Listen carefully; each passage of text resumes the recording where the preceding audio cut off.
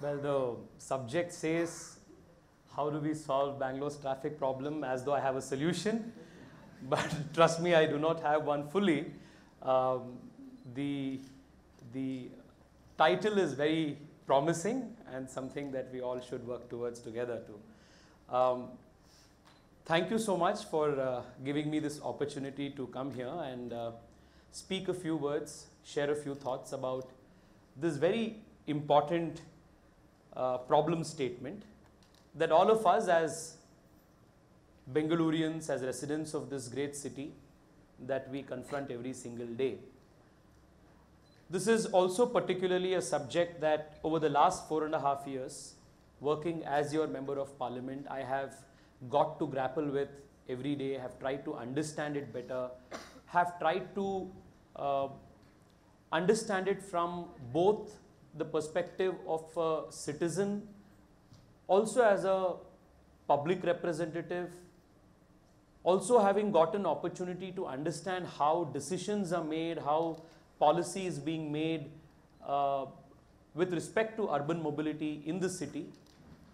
Over the last 4.5 years, I have more than anything else been a keen student of understanding urban mobility and trying to understand what solutions actually work better.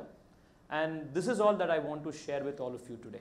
Not as an expert, not as a somebody who knows it all about this, but as somebody who has tried to understand over the last 4.5 years how decision is made with respect to public policy, how outcomes are measured, and some unique personal experiences that I would want to share. This is the context. Well, just a few days ago, we all read in the newspapers of a new distinction that our city achieved. And this is not something particularly that we can be proud of. We emerged overtaking Delhi as the city with the largest number of private vehicles in the country. So, in another program, while I shared this statistic, there was immediately a huge round of applause. And naturally, because the fact that a large number of Bangaloreans are able to afford and buy private vehicles is a very clear marker of a robust economy in Bengaluru, and no wonder that we are also the city that has the highest per capita income among all cities in India. But it is also a reflection of our very poor and inadequate public transport system. So, as somebody who is concerned about the city's sustainable growth, as people who have to be concerned about how Bengaluru should look like, how Bengaluru should be, say, 25 years, 50 years from now, this is particularly a very worrying statistic that the city's population is forced to, I would say, rely on private transport because we have not, as a state, as governments, as the corporation, not worked enough to make public transport accessible, affordable, and convenient. So this is the challenge that all of us are now grappling to, are now trying to solve. Now, I don't want to bore you all with a lot of numbers. This is something that all of you know. But I would still want to take your attention to just one particular statistic here. From 1990 to now, there has been a 6,000% increase in number of vehicles in Bengaluru. 6,000% increase. And the road size and the road carrying capacity is pretty much what was in 1990 or just a gradual or incremental increase. So, why Bangalore is having traffic jams is not a rocket science question. It's very simple. There has been fast-paced economic growth. The road carrying capacity has pretty much remained the same. And because public infrastructure, public money has not been spent much on building public transport solutions, people are now forced to buy private vehicles, and there is a 6,000% increase in private vehicle ownership in the city. And all other numbers, the average speed of road in vehicles is just 4 kilometers in outer ring road. The total number of vehicles registered is 2.1 crore. That is almost twice the number of people who are in Bangalore. So that is symptomatic of the extent of the problem in the city. So this is just to understand how deep the problem is, so that we know that band-aids do not work, that we need a surgery to address this. Just look at this. This is 2002, and this is the Bellandur and Vartur lakes. You will find the Bellandur lake here, you will find the Vartur lake here, and this is the Marathalli village. Okay, this is just 2002. Look at this map. You will see these green patches, you will see there is so much of clear fields, you will find very less habitation. You will also see the old airport road there. Okay, and now look at this. This is 2019. You will also see how the very nature of the lakes have changed.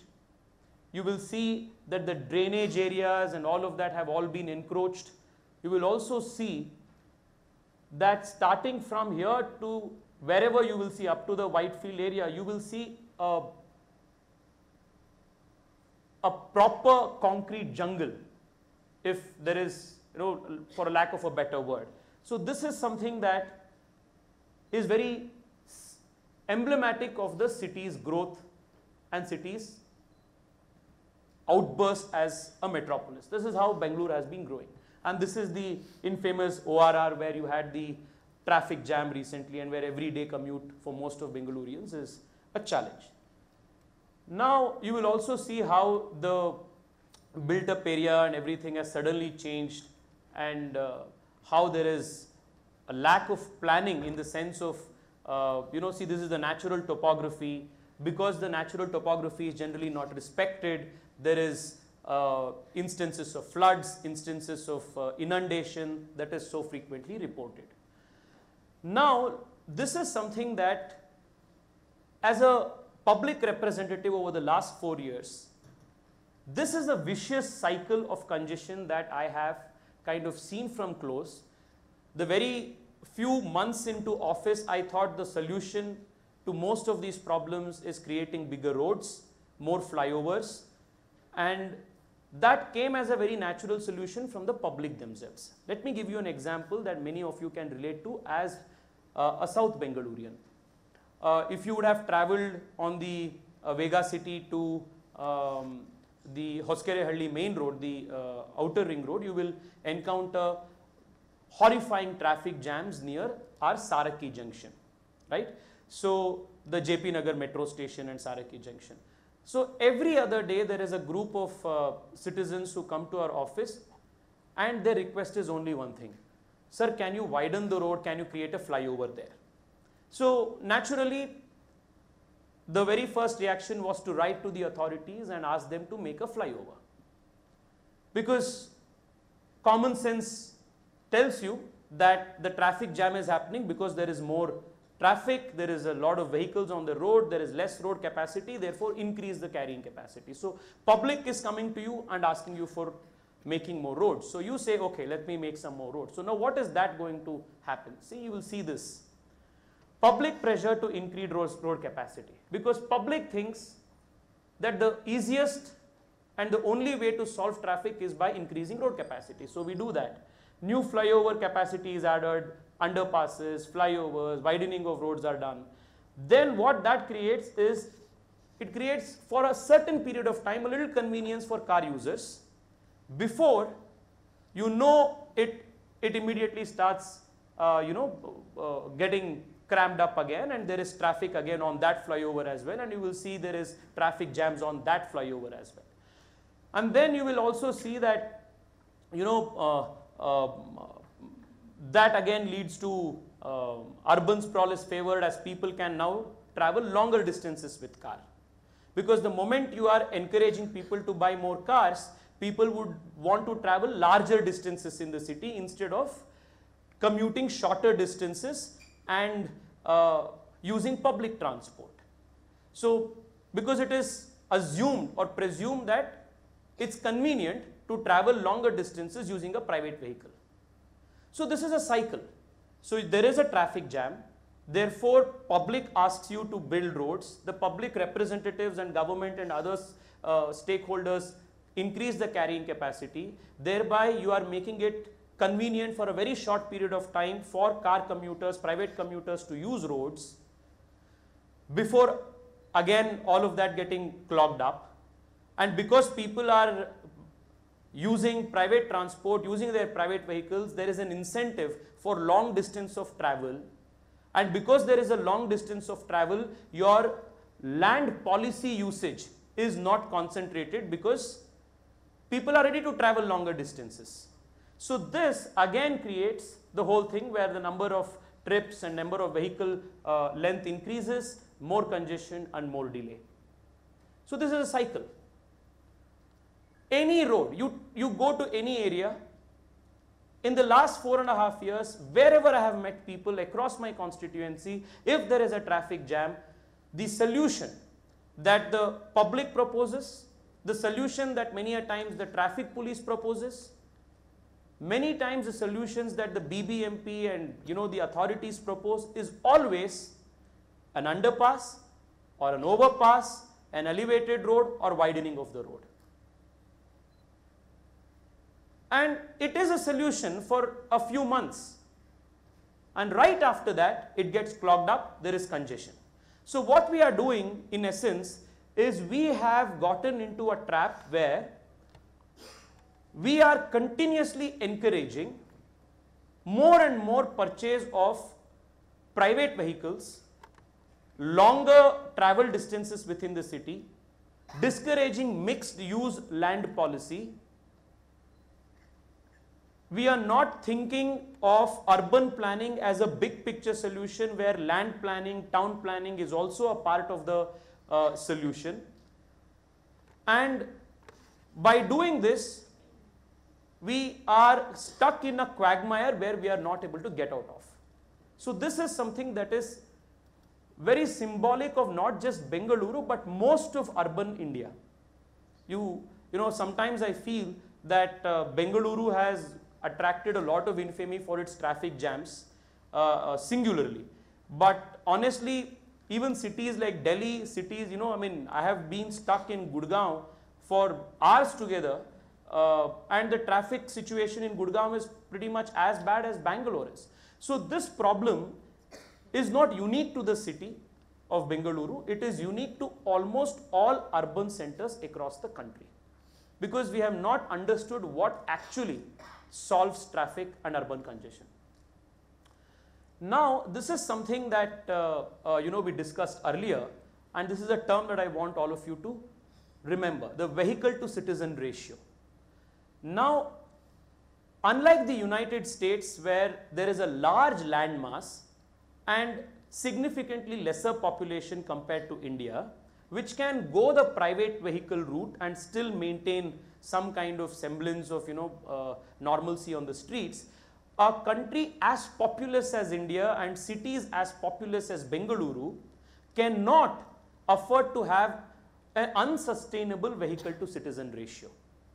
So the natural common sense dictates that efforts must be made to reduce the vehicle to citizen ratio and keep it in a sustainable manner. This is again commonsensical. The area occupied by cars is 8 times the area occupied by buses. Area occupied by, and this for two-wheelers is 5 times the area occupied by buses.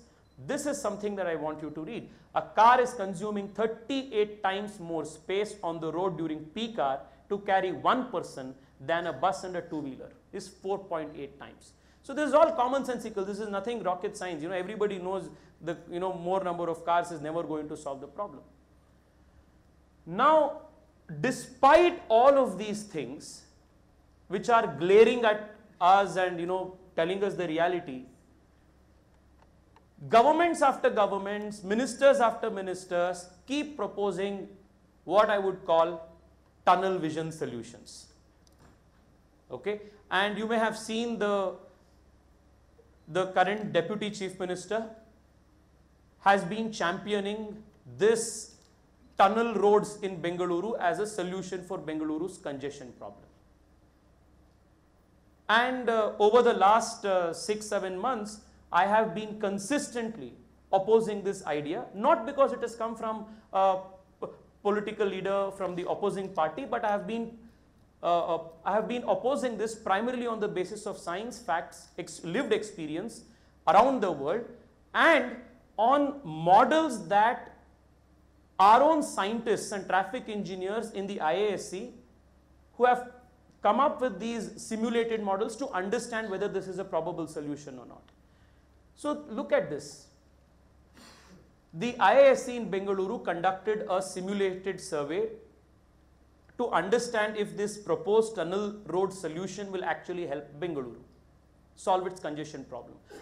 Just 2 points that I would want all of your attention to. For traffic data from 2023, there will be a 2.7% increase in the vehicle kilometer traveled if there is a tunnel road, while there will be a 5.3% reduction with a metro line along the same route. Look at this, another one. When we use the estimated data of 2030, the tunnel road increases the vehicle kilometer travel by 4%, while a metro network in the same tunnels will reduce the vehicular traffic by 11.3%. But these are numbers, these are figures, these are models that are hardly discussed when decisions are made by public representatives and governments. Because if these were things that had to be relied on as a decision-making tool, then we wouldn't be mindlessly going on this clamor for building more highways, building more elevated highways in the city. I mean, building highways from one city to another is a very different matter altogether. But inside of the city, these tunnel roads, expanding of roads, widening of roads, tunnel roads, underpasses, this mindless clamor will stop if we start understanding these numbers and if these numbers serve as the edifice on which policies are made. Now just compare the metro rail systems of Bengaluru with two other important cities which have almost similar population size. Bengaluru has 1 crore 31 lakh population, and we have 7.1 daily ridership in metro that has now increased after the Purple Line has completely started functioning, which is again an indication that if you allow for convenient completed metro projects, the public laps it up and starts using it immediately. It's a validation that public transport works.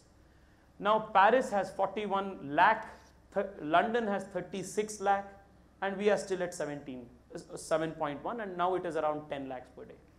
So we have the network length of 73, whereas Paris has 227 and London has 403. Now this is the proposed network of Bengaluru Metro that is at various stages of implementation. And when the whole of this will be complete, then Bengaluru will have about 317 kilometers of metro connectivity in the city.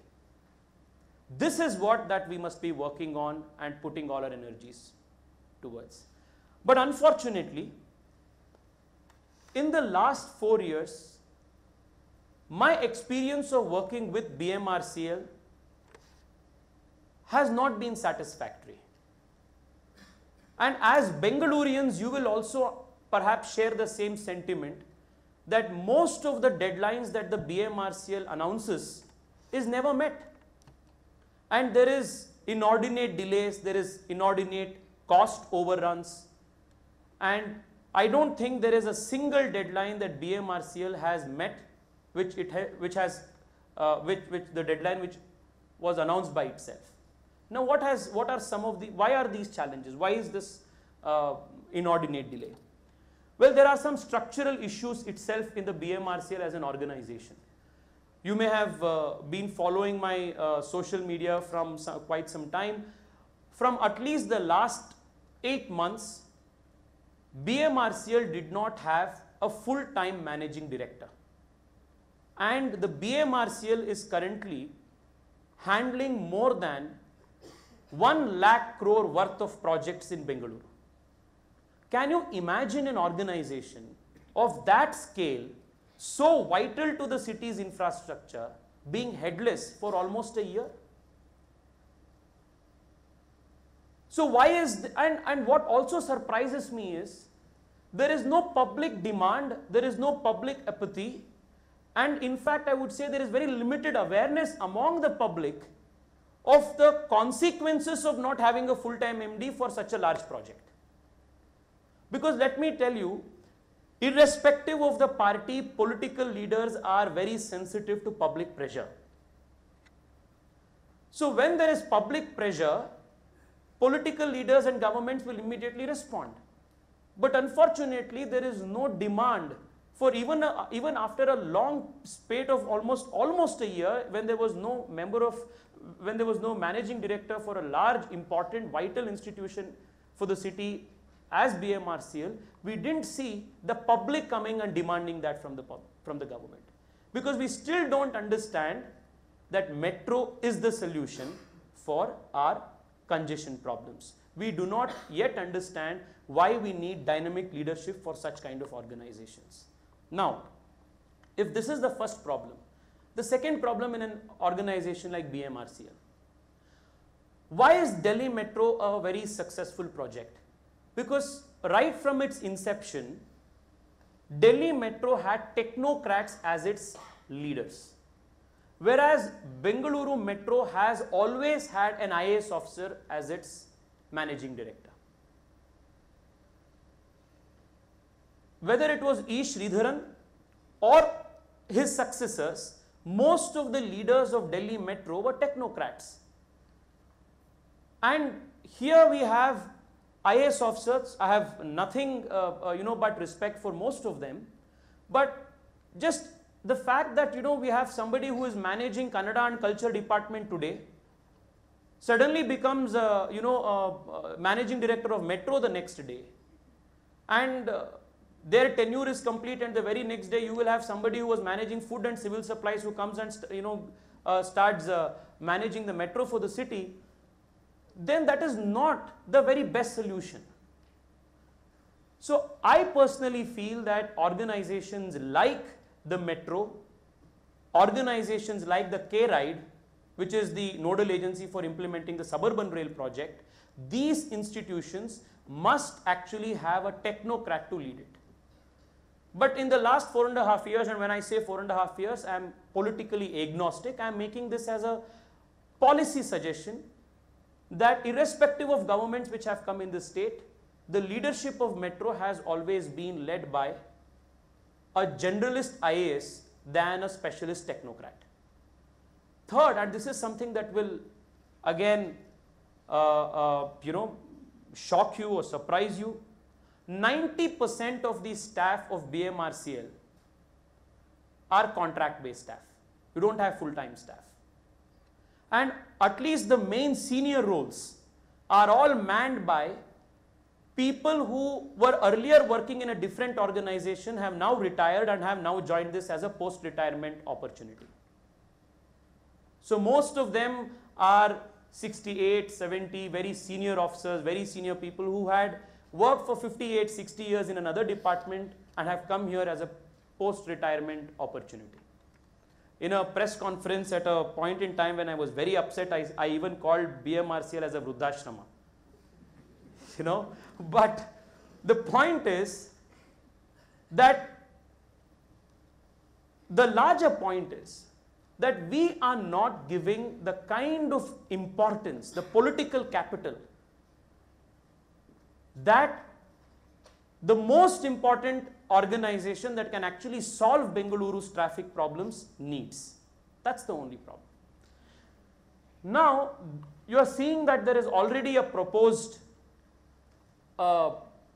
metro network for 317 kilometers. This proposition has been made from quite some time, okay?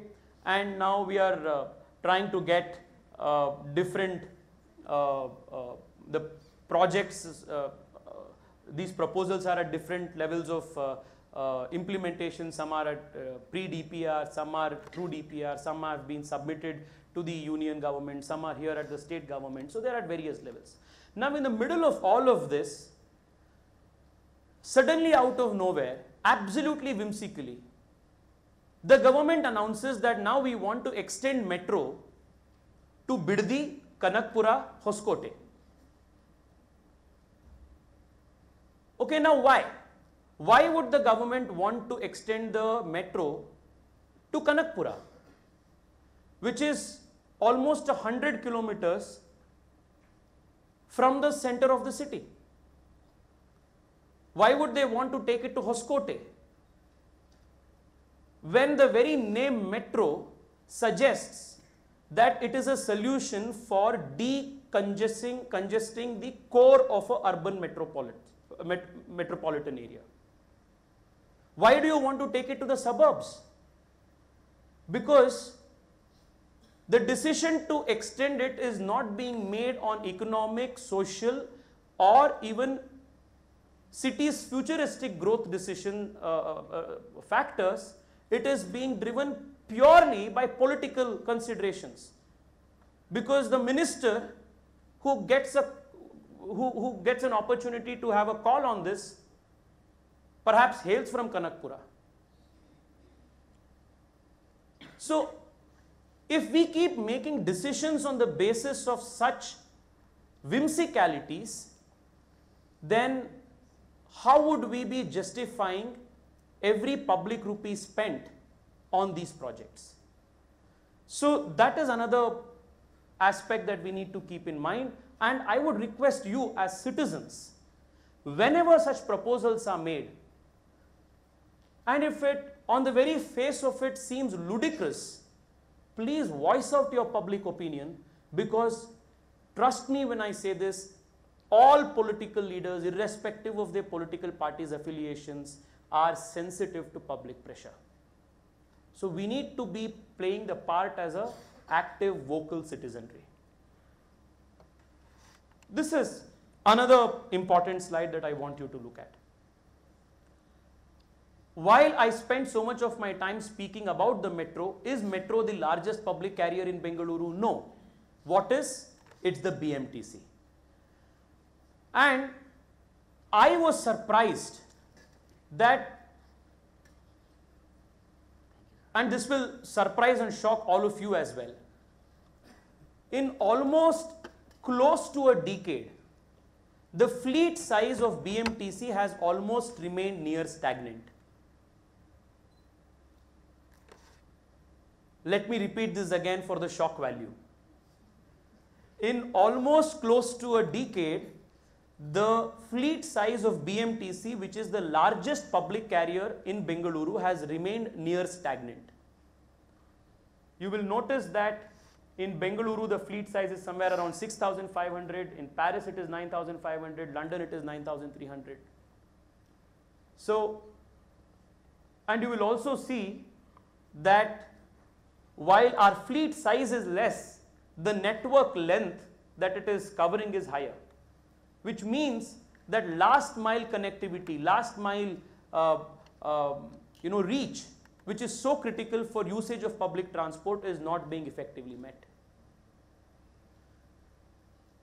So now what is the best solution for this? I will, the best solution is an integrated system of metro and buses, where buses will play a very important role in last mile connectivity, and metro will be the preferred mode of choice for long distance travel. This is the only solution that all cities in India must canvass for and must work towards implementing. Now, I want to also, use this opportunity to reflect on another aspect that I have been thinking about and I had written to the Chief Minister a couple of times. Why should there be a monopoly of the BMTC in running buses in Bangalore? Why don't we open up at least certain routes, at least certain high density corridors for private players? Because if the government is not adding buses to increase the fleet size of BMTC, why should private capital not come in and help that happen? But each time I have proposed this, this has always put me in trouble, because the words privatization, private capital is still looked through conspiracy lenses in this country. I am definitely not advocating privatization of BMTC. All I am saying is, at least in the high density corridors where there is definitely a scope for more addition of buses, more different sizes of buses, more innovation, more efficiency, why can't we allow private players also to compete? That is also going to make BMTC more efficient.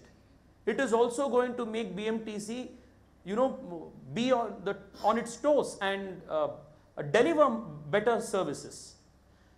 But these again are solutions that are either considered too sensitive politically to touch, or sometimes, and the result is, and why it is politically sensitive to touch is because there is no organized civil society demand asking for such public transport solutions. So this is again the reason why I am repeating about the civil society being vocal is because it is very important for at least certain political representatives to advance and canvass a solution if they know that there is a constituency that is actually supporting their cause. Otherwise, many political leaders who would actually want to propose solutions of this kind would hesitate or shy away from doing it because of very natural and real electoral consequences. Which is why we need to have a very vocal and participative civil citizenry which will drive these policy solutions. Now, over the last 4.5 years, after all of you elected me to be your member of parliament, there have been some really big, high-ticket public transport solutions that the Narendra Modi government has sanctioned to Bengaluru. I would want to enumerate a few and say how all of this comes together to help decongest Bengaluru. First, in 2014, the total length of metro connectivity in Bengaluru was only 7 kilometers. And today, the total connectivity of Bengaluru's metro connectivity is 73 kilometers. So in last 9 years, the metro connectivity has increased almost 10 times. We were at near about 7 to 10 kilometers, we now are around 73 kilometers, and once the yellow line also gets sanctioned, we may touch close to 100 kilometers. So that is something that is a very big convenience for the city. The second big thing that we got done again in record time was the satellite township ring road project. Now what is this? All of you as citizens of Bengaluru will understand that there are multiple highways that enter and exit the city at various points around the city. You have Hosur from here, you have the Ballari road that connects, Andhra and Devanhalli and Chikballapura. You have Mysore from one side, you have Tumkur highway on the other side. Close to 40% of vehicular traffic, especially heavy vehicular traffic inside of the city, is transit traffic, which is trying to come from one part of the outside of the city and trying to get outside of the city to another place. Almost 30 to 40% of the traffic. The reason why they had to get through the city was because there is no ring road that bypasses the city and enables them to go outside. So what we did was, in 2019 a proposal was given to the Ministry of Highways to come up with a satellite township ring road project which will bypass all these, the whole city by connecting the entry and exit points in a circular manner. In just 3 years' time, a 268-kilometer long STRR is now complete, and almost 40% of vehicular traffic which will come inside the city, which was earlier forced to come inside the city, will be able to go outside of the city, bypassing the whole city once the whole project will be complete, which will be done in the next couple of years. Now almost 90 kilometers or so of that project is already complete. So that is another very big important project. The third is the Bengaluru Suburban Rail project. Now the Bengaluru Suburban Rail project is older, the proposal is older than me, okay. That just shows how apathetic and how slow the system was in approving such important projects. Now what was the objective of the Suburban Rail project? It was to connect the suburbs of the city, like the very name suggests. And because the project got delayed by 30 years, what was then suburbs has now become the core part of the city. Which is why now the Deputy Chief Minister wants to take the metro to Kanakpura. Really futuristic in a way. Because you have not delivered on suburban, so you would now want to take the metro to suburbs, because you know that by the time the metro reaches there, even Kanakpura will be part of the core of the city. But this project was waiting for approvals from almost 30 years. 30 years. So it was only in 2020 that Prime Minister Modi cleared this project and Bengaluru got its Suburban Rail project, and now K-Ride is an institution that is implementing it. Now I would want to spend another minute on K-Ride, the experience that I have seen over the last 4.5 years. K-Ride is again a special purpose vehicle where central government and the state government both have their equity and both have some administrative functions that are distributed. So again, K-Ride, since the time of its inception, has not had a technocrat to lead it. And K-Ride, because of the fact that it is a railway project, is a highly technically intensive project. And most of the proposals that K-Ride sends, you may have read in the newspapers, etc., get stuck at the approval levels in the railway ministry, and it is again sent back for modifications. So a lot of time is lost in this whole exercise. And historically, whether it is in Karnataka or whether it is outside, the general experience has been that these type of special purpose vehicle projects with center and state officials working together, they have not functioned very well. And you cannot be having generalists leading technically intensive projects like the railways.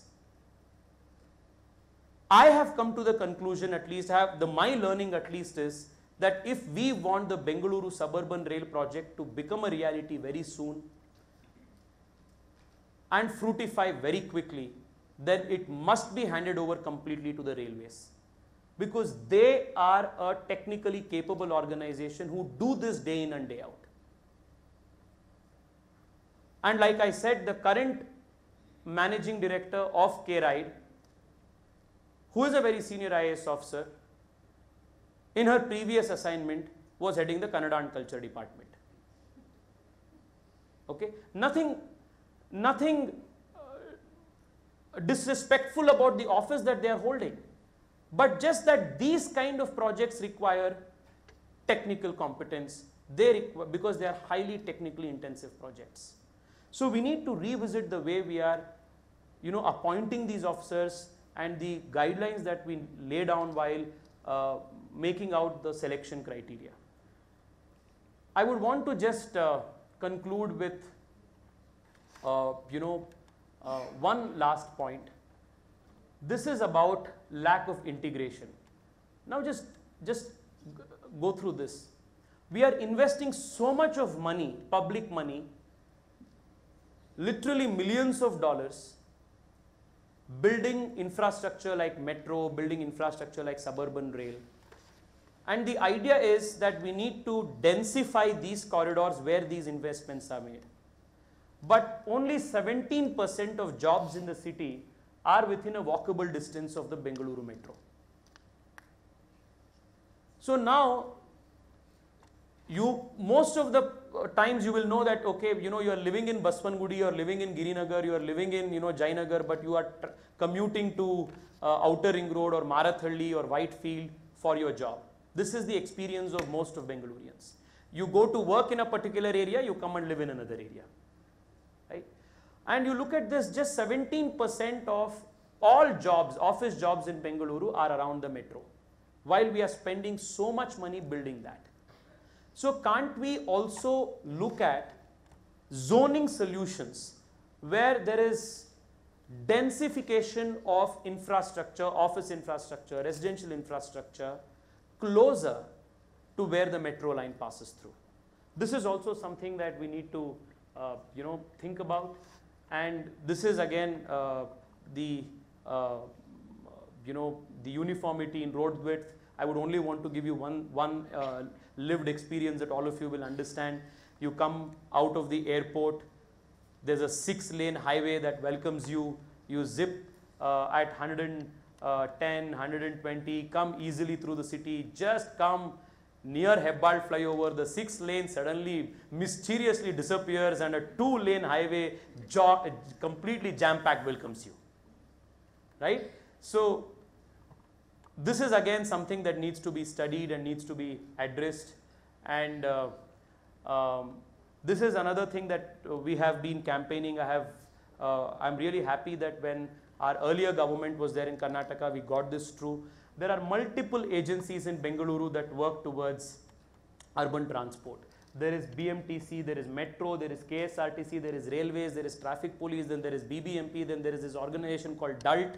But none of them talk to each other. There is so much of lack of coordination, communication. So what was proposed was to introduce a Bengaluru Metropolitan Land Authority Corporation, Land Transport Authority, BMLTA, which will be like the umbrella agency to coordinate all of this. So with a lot of, this idea also came from a lot of civic experts, urban planners, and finally when our government was there, we pushed it. But unfortunately, in the last 8 months, the government of the day has not found time to appoint a chairperson for this body, which is so critical. So even this appointment is pending. So what I will conclude only with this: more roads is definitely not the solution. What we need is last mile connectivity through buses, and for all longer distance travel, it's only metro. Mass rapid transport is the only way to solve congestion needs. So as citizens, the thing that we must be demanding is from our governments, from our public policy, from our public representatives, is not to widen the roads, not to build more flyovers, not to demand underpasses, but to invest every single rupee on metro and such mass rapid transport solutions. We need to also plan our urban zoning better so that we reduce the travel distance and travel time. We must also think of disincentivizing private vehicular consumption, especially large vehicles, these oil guzzlers that really do not make sense. At the same time, I think a city like Bengaluru, which is truly futuristic and is a tech capital of the world, must also be thinking about solutions like how do we think of integrating, say, hydrogen energy, leveraging that for our public transport solutions. How do we make metro more sustainable? How do we make our buses more sustainable? How do we make the cars that travel in the country, in the city, more sustainable? Are there better, more sustainable energy solutions that we can think of for making the public transport in the city more efficient? So I think in that regard, we must be, thinking. I have been talking to a lot of these urban planners, traffic engineers from various organizations. It's from them that I have learned all of these things, collated all of this data and numbers from. I can only tell you this in conclusion. Political leaders, irrespective of parties, are sensitive to public opinion. I have said this 5 times already.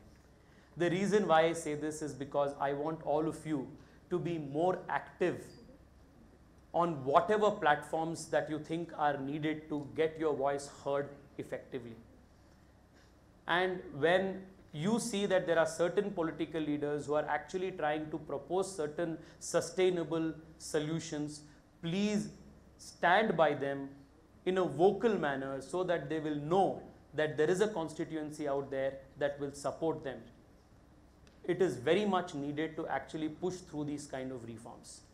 So hoping that there will be a 317 kilometers of metro connectivity within the city very soon, and that the fleet size of Bengaluru BMTC will increase so that our last mile connectivity will be much easier and affordable, and that the city will think of more sustainable, energy efficient solutions for powering our city's public transport needs, and with the fond hope that there will be a more awakened and a more vocal citizenry that will propose and support these kind of solutions. I thank you all for giving me a patient hearing. Namaste. Thank you so much.